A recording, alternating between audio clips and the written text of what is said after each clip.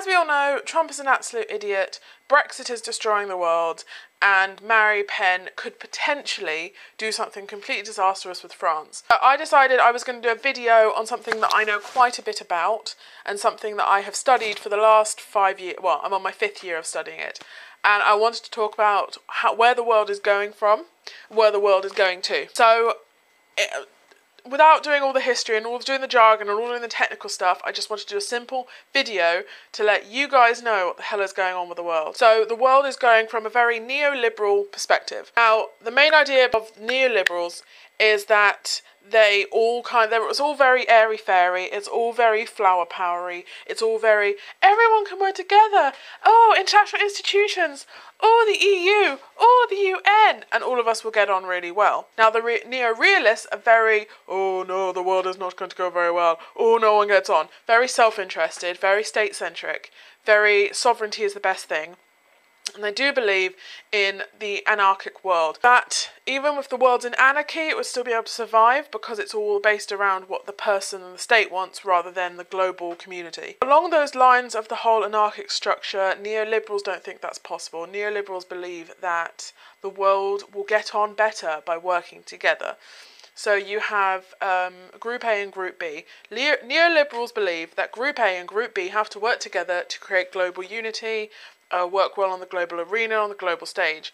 However, neo-realists believe that Group A will look after themselves, very self-interested, and Group B will look after themselves, and they will not be able to work together at all, ever. Okay? So, with that in mind, let's think to current day. We think to Brexit.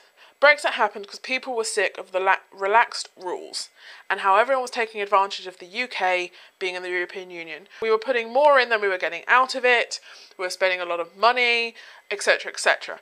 So that was a very neoliberal thing. We worked with the EU, which was an international institution. Generation before me, so you've got Generation X and you've got their predecessors, so their parents. So you've got my parents and my grandparents. Now most of them will have voted to leave. That is because they are in a very neo-realist perspective of we can look after ourselves, home before away, if you know what I mean. So they want to look after themselves, they want to do their own thing, etc, etc, before working with anyone else. That's what happened with Brexit. Now with Trump, very, very similar.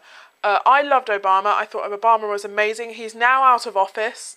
I'm really, really upset. The world has gone to pot and I am not going to have a very good future, at least for the next 4 years. Obviously, Obama was a Democrat. He was very much a liberal. He very much believed that we all work together, we can all be amazing. Now Trump, he wants America to be great again, as we all know. And the idea behind Trump is that he wants the US to lead the world. He wants the US to be this big power again and to lead the rest of them. That's a very neo-realist idea. He wants to look after America and then impact the global community. So that's Brexit and Trump. So the main interests for a neo-realist, like Trump and Theresa May, they believe in economic and military power. Now that's the whole, defence and stability.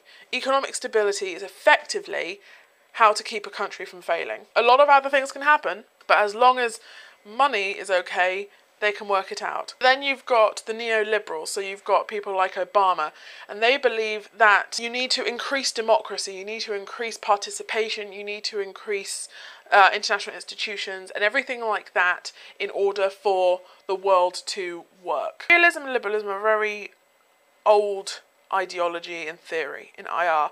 So you've got people like Waltz and Mearsheimer who are very much neo-realists. They're very much realist, neo-realists, progression after the Cold War. Then you've got Kyohane and Fukuyama who are neoliberals. Now, I will link in the description below a couple of their books if you fancy reading up upon it, because obviously I'm not doing any referencing here. For all I know, all my facts could be completely wrong, but I'll link those 4 guys in the description below so you can check out their books and do a bit of reading. Some of it can be quite heavy, but once you understand it, you might understand a bit more about the world and what's going on. Cold War. Cold War, the post-Cold War was a turn of the century. Everything new and interesting happened after the Cold War ended. So neo-realists believe that post-Cold War will release great power. Great power will emerge from this whole Cold War thing, whilst neoliberals believe that there'll be increased cooperation because of what's occurred. So if you think back to World War I, World War II, a lot of treaties were made because people thought that if everybody got on and had a mutual agreement of nobody kill each other, then everything will be fine. With what's going on today, I dread to think what the citizens of and the people that died after World War II all over the world would think, what the hell is going on today? But that's a whole other story. Problem with neorealists, so you've got people like Trump and May and a lot of the older generations, they can't change their view based on international change. So they're very much this, and this. This is how this, and this works.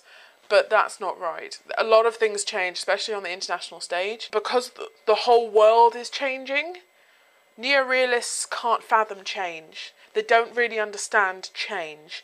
You've got someone like Trump who's saying, we need to make America great again. So what he wants to do is drag America back to when they were in their prime.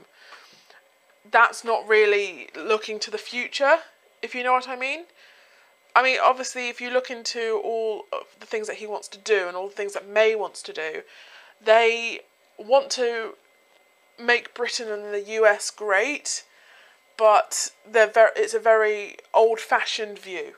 And then you've got neoliberals. Neoliberals are very flower-powery. Oh, everyone will get on really well. Let's all have a cup of tea. The problem is they don't understand the whole greater power thing. They don't understand that power is a very, very important thing on the international stage. You can't have all states equal. You can't have a state like the US who is equal to Turkey or Azerbaijan. You can't have the US equal to those. You just can't do it because of who they are.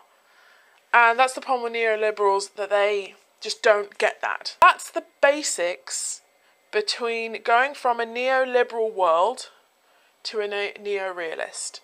Now, obviously, my view is only one. There are millions and millions of people out there, millions of academics and theorists.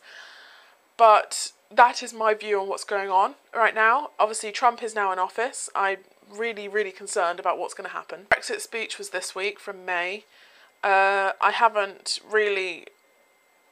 don't understand. I am very concerned about where the future's going and what my future will hold. I'm 24. I hope to travel. I hope to have a job internationally. I hope to be able to utilise my international relations degree and my master's for a job in intelligence, analyst, security, work for the UN maybe, contractor sort of thing. The world is kind of doing... You know how the world goes through an ice age every certain amount of years? I feel like we're going through a global government change. So in the UK we go from Labour to Tory constantly. And I feel like we're currently going through that but with the whole world. And in my opinion, and this might be a neoliberal opinion, this might be a realist opinion, this might be a constructivist, this could be critical theory based, I don't know. But in my opinion, older generations are screwing us over.